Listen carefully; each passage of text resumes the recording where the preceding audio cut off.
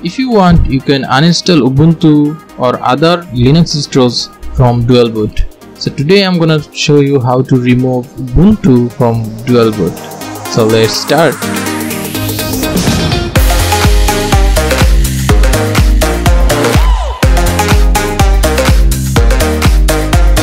First of all, go to your Windows, then go to this link, New Smart.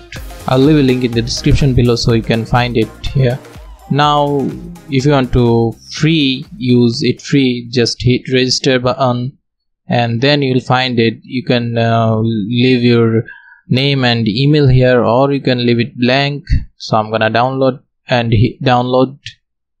So that's it, my download is started.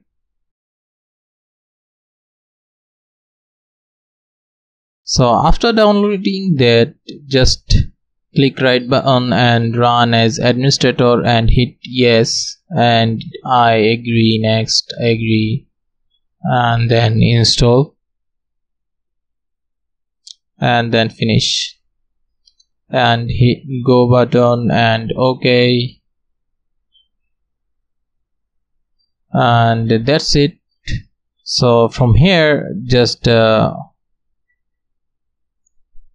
make sure everything is okay, and then just click BCD, backup or repair, and make sure you select recreate or repair boot files. Make a backup of this.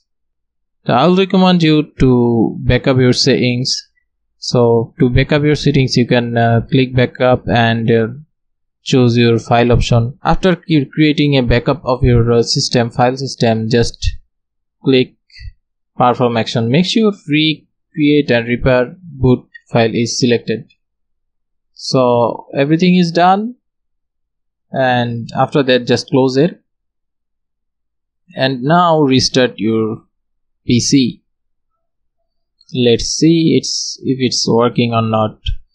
So it's working fine. So now you can delete your drive that used for installing Ubuntu or other Linux distros.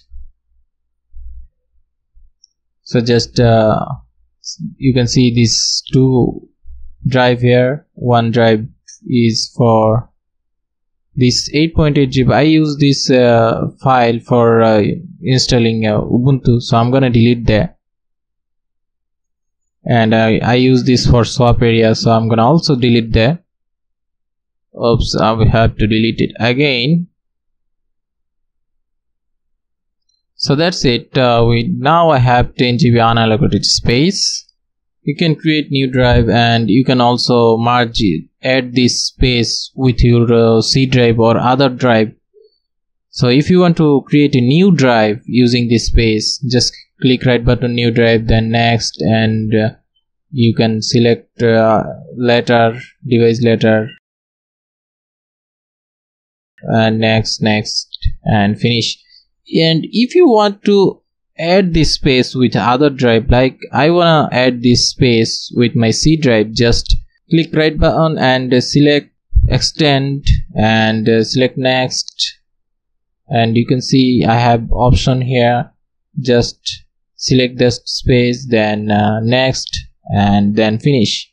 So here I have all that space in C drive. So you can see now my C drive is 38 GB. So that's it for today. If you got any question or any problem, you can leave a comment below, and if you want any tech videos from me, you can also leave that in comment below. I'll try to answer you, and thanks for watching. I'll see you in the next one.